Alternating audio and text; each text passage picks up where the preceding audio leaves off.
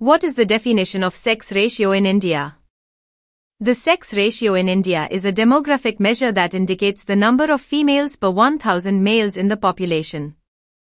This ratio is used to understand the gender composition and balance within a specific population. A sex ratio of 1,000 implies an equal number of females and males, while a ratio above 1,000 indicates more females than males, and a ratio below 1,000 indicates fewer females than males.